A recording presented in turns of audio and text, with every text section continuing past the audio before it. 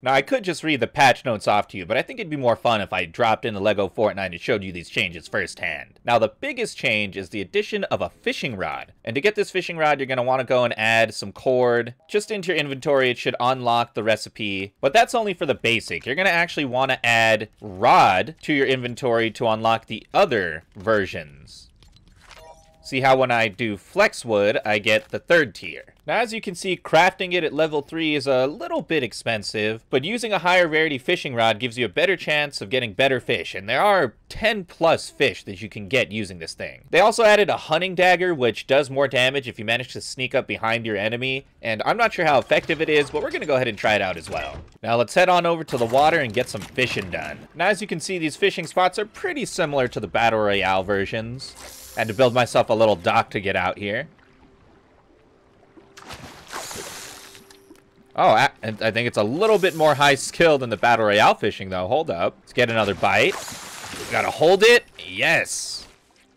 Look at that. We got a flopper. And we unlocked a couple recipes as well. Fish fillet and a wave break charm. I was gonna wait to get to that later in the video, but there are a couple of new charms in the game. We'll check them out at the workbench after we fish a little more. Ah, and we can toss it back, too. Look at that. If you get a little small fry or something. Oh, look at that. I found something different. Is that a jellyfish? No, blue slurp fish, which we can use to make slurp juice. And we actually tapped out that fishing hole. Okay. Now, before we head back, I want to test this dagger real quick. And unfortunately, poor little sheep, you are my test subject. 4 damage from behind. Compared to 3 from the front? Is that really even worth it? Considering that my crossbow does 7. I don't think people are really going to be using this dagger. I probably wouldn't recommend you using it. I don't really see the benefit over a sword right now. In order to make these fish fillets, we're going to need a food processor. And that means first, we're going to have to use a lumber mill in some fashion just to unlock the recipe. And see right there, we got our food processor. And wow, this food processor is actually quite sizable. I wanted to put in my kitchen. Do I really have any room here? It's kind of going to be in the way. I'm going to move it over to the next room. And all we do is put some fish inside of it. Does it make 2 per? Oh, it does. It makes 2 per. And then with the fish fillet, we get more recipes to make some sushi. Wow, but I just got a bait bucket. Now, oddly, you actually make the bait bucket at the food processor. So you just turn those fillets right around and make some bait buckets. And I think because they can stack, they're going to have limited uses. Wow, and there's even higher rarities of them. That's zany. So I guess it'll make your fishing holes better, and with a better rod, you'll have more time to fish from the same hole. I do find it odd that the other bait buckets come from the juicer, and they don't necessarily require the fish. You get the bait bucket first, and then you put more things into it. The top tier appears to be slap juice and spicy burger. Pretty high demand. Maybe we'll do a clickbait video on that in the future, but for now, let's just enjoy that sushi.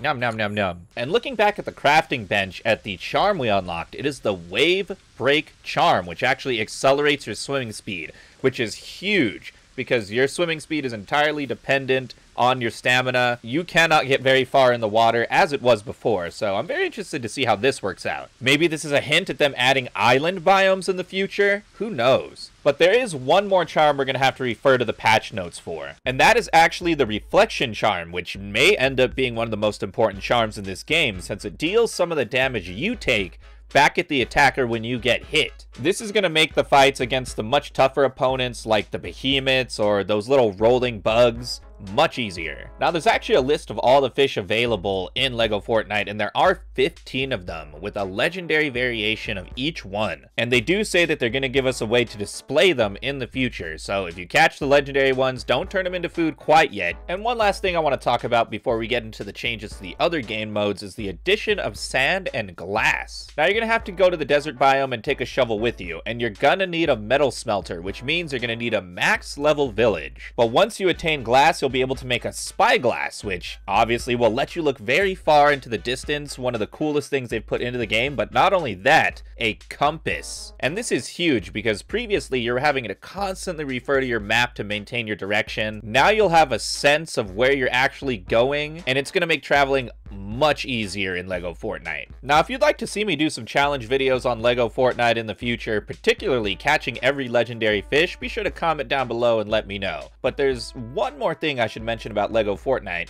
and it's that you're going to be able to publish your own LEGO Fortnite maps very soon. And there's some people that have been doing very insane custom builds in this game. There's not a lot of mechanics yet, so I'm not sure how this is going to work out within the content sharing community, but I have a lot of faith that LEGO Fortnite is going to become much more complex as time goes on. I think this game is primed to replace Minecraft eventually. It just needs much more updates than it has now. But that's really it for this update, and since there's no major changes to Battle Royale, I recommend you check out this video next to me, because I got a lot of tip videos that I put up recently that'll help you get those Victory Royales as easy as possible. Be sure to comment down below what you thought of this season of Fortnite, what you're hoping for in the next season of Fortnite, and I'll catch you guys in the next video.